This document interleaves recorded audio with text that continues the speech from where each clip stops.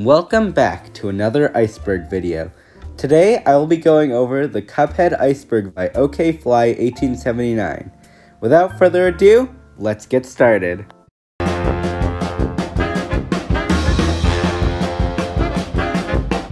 First we have Studio MDHR, which is the studio that made Cuphead.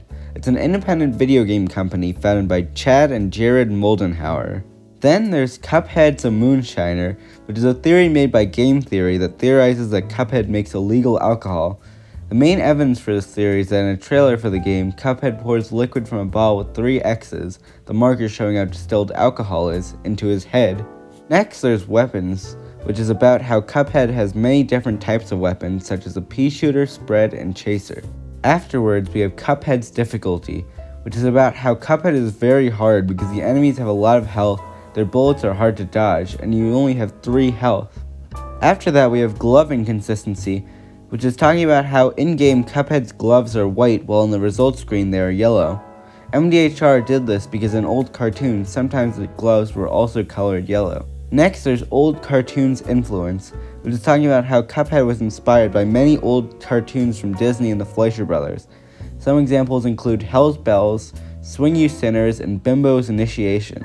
Then we have Run and Gun levels, which is talking about levels in Cuphead that are much more like a normal platformer than the usual boss levels. In it, you have to run through a full level and gun down a barrage of enemies in your way. Afterwards, there's the Devil, which is the antagonist of Cuphead and the final boss. He won against Cuphead in a game of craps and forced them to collect the soul contracts of other debtors and bring them to him. Lastly, we have console ports, which is talking about how Cuphead was made for computers and then ported to Xbox One, Nintendo Switch, and PlayStation 4. Well, you probably knew most of the things on this layer. We're gonna get a little more obscure in the tip of the iceberg.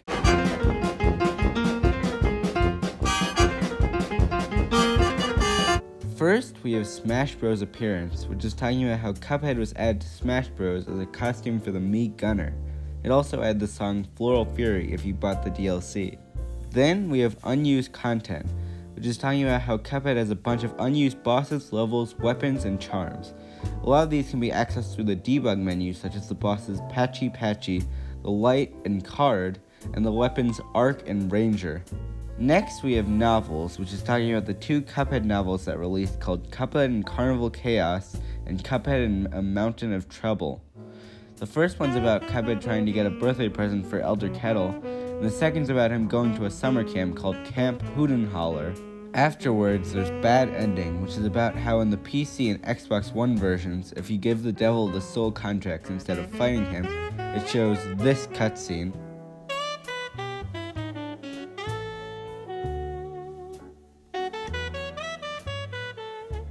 After that, there's Cuphead merchandise, which is talking about how MDHR sells official Cuphead merchandise like posters, shirts, and stickers. After that, there's the legendary Chalice, which is a character that you find in the mausoleums and have to battle ghosts to free her from an urn. If you free her, you get a new EX move. Then we have Delicious Last Course, which is a Cuphead DLC that's going to come out sometime this year. It seems to add a chef character, a Yeti boss, and a playable legendary Chalice. Afterwards, there's Tesla Port, which is talking about how you can now play Cuphead in a Tesla using the central console touchscreen. You need to be parked to play the game, so we don't end up with Cuphead causing accidents. Lastly, there's Expert Mode, which is talking about how after you beat the game, you can play all the bosses in Expert Mode, which makes the bosses harder and gives them more health. Now it's time for us to dig a little deeper and see what's beneath the surface.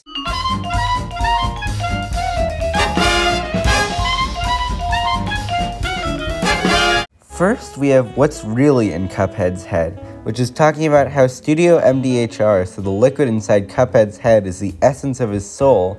However, since Mugman drinks from his head, either it's actually milk or alcohol, or he's drinking his own soul. Then we have r/Cuphead, which is a subreddit for Cuphead where people can post memes, fan art, and gameplay videos. Next, we have Cuphead U2s, which is a small Funko Pop-like figure that you can buy for $30. Afterwards, we have Mashed's Song, which is talking about a song called Cuphead Cartoon Rap Battle by the YouTuber Mashed, where all the bosses in Cuphead rap about themselves. After that, there's Enchanted Portals, which is an upcoming co-op platformer inspired by Cuphead. While the Kickstarter didn't reach its funding goal, the developers said they will not give up, so we may get the game somewhat soon. Next is the Cuphead Show, which is an upcoming Netflix original starring Wayne Brady as King Dice. We don't know when it will come out, but it says it's coming out soon. Then there's Grim Matchstick Mega Man, which is talking about how the boss Grim Matchstick could be based on the Mecha Dragon boss fight from Mega Man 2, as they look very similar. Afterwards, we have Cuphead the Musical, which is a song by the YouTuber Random Encounters featuring Markiplier and Jacksepticeye.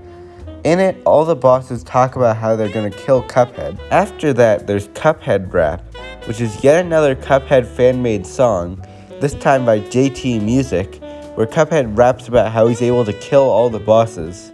Then there's Fall Guy Skin, which is talking about how you can buy Cuphead and Mugman skins in the game Fall Guys.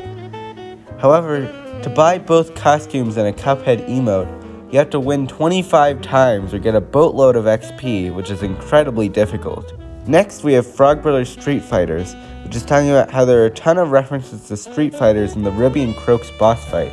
Some examples are they are wearing similar clothes to Ryu and Ken from that game. Their intro animations are based on Ryu and Ken's taunts from Street Fighter 3, and one of their attacks is based on Ryu's Hadouken attack. Lastly, we have Gray and White Filter, which is talking about how if you beat all the run and gun levels without killing any enemies and talk to a turtle that tells you to do that, then you can unlock a Gray and White Filter, which is a nice reward for a difficult challenge. Now it's time to get to the really obscure stuff in the body of the iceberg.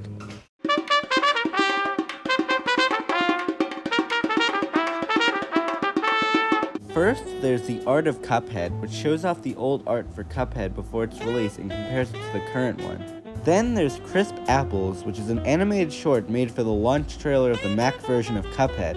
Here's a clip.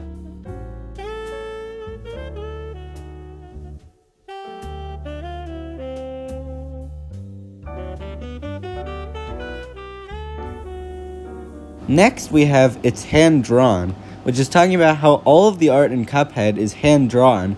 They had to hand draw 50,000 frames of animation. Now that's impressive. Afterwards, there's the Root-Pack's real name, which is about how many people believe the names of the Root-Pack are Motato, Weepy, and Psycarrot, but actually their names are Sal Sputter, Ollie Bulb, and Chansey Chantanay, according to MDHR. After that, there's Cala Maria Fantastic Journey, which is about how the design of the boss Cala Maria is based on the mermaid boss from the game Fantastic Parodius, or Fantastic Journey. Next, there's Touch Fuzzy Get a Little Dizzy, which is about how in the patch notes for the 2017 update of Cuphead, MDHR put Touch Fuzzy Get a Little Dizzy, which meant that getting hit by Cagney Carnation's final attack blurs the screen a little. This is a reference to the Yoshi's Island level Touch Fuzzy Get Dizzy. Then there's the very broad Many More References, which covers every reference in Cuphead that I haven't covered so far. Some of these include the devil design being a reference to the devil in Hell's Bells, and Grim Matchstick's name being a reference to Grim Natwick, an animator for Fleischer Studios. Afterwards, there's Pacifist Run and Guns, which seems to be the same as Gray and White Filter. Lastly, there's Super Meat Boy Inspiration, which is talking about how the creators of Cuphead said the success of indie games like Super Meat Boy convinced them that a homemade game was worth the time. Let's descend a bit more into the bottom of the iceberg.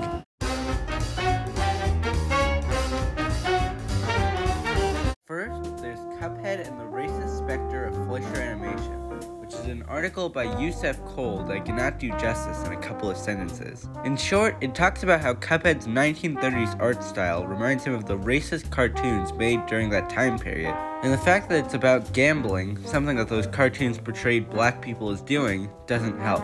Then, there's Dr. Call's theme, which is talking about how the song used in the boss fight Dr. Call's Robot is a remixed version of the E3 2014 trailer theme. Next, we have Cuphead.exe, which is a creepypasta game made of Cuphead based on the Sonic EXE creepypasta and fan game. Afterwards, we have Cuphead graphic novels, which is talking about a Cuphead graphic novel called Comic Capers and Curios.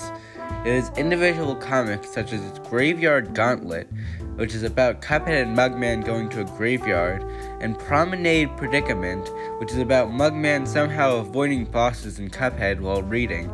After that, there's Arby's Toys, which is about how last September, Arby's started offering Cuphead toys with their kids' meals. Then there's Cuphead Arcade Machine, which is talking about how some fans have made Cuphead arcade machines, such as this one by Sazavo's Arcades. Next, there's Pork Rind Wonder 3, which is about how the Cuphead character Pork Rind looks like the shopkeeper from the game Wonder Boy 3: The Dragon's Trap, because they're both pigs with eye patches. Lastly, we have Original Concept, which is about how Cuphead's plot was originally going to be about Cuphead using his last dime to enter a tournament, where he had to defeat 8 bosses to win. Put on your swimsuits, because it's time to dive into the dark waters.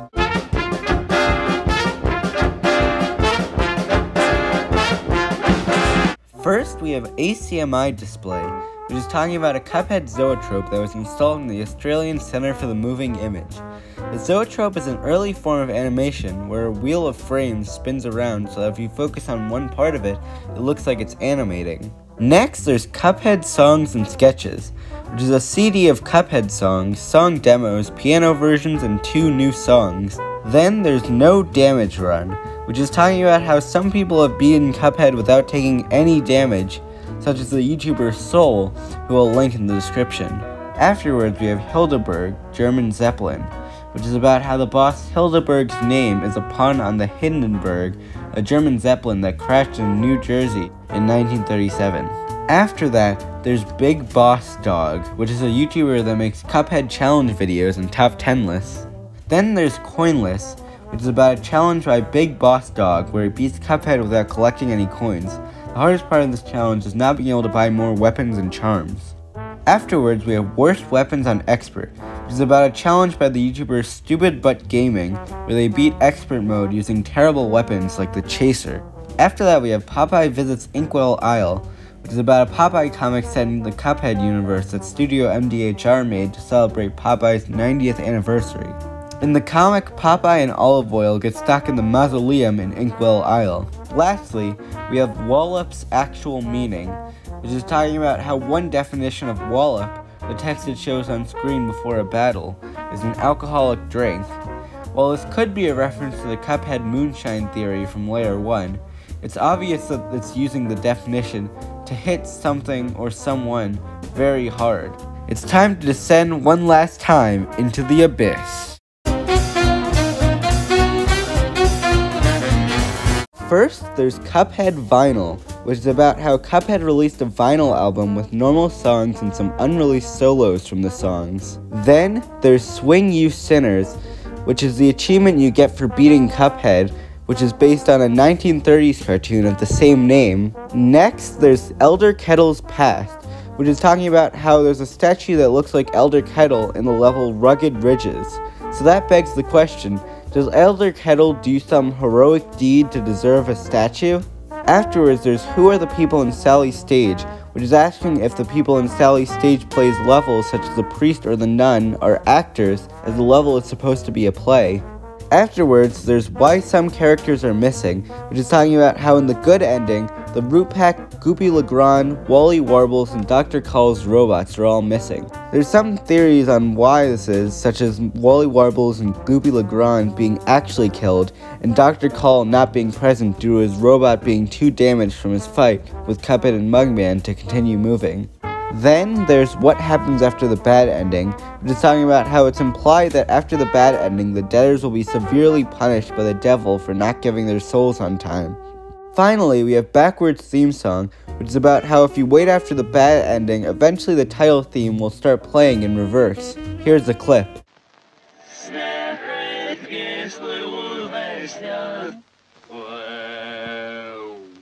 Well, that was a good iceberg. Thanks to OKFly1879 for making the iceberg and for helping me with a bunch of the entries. I hope you enjoyed the video.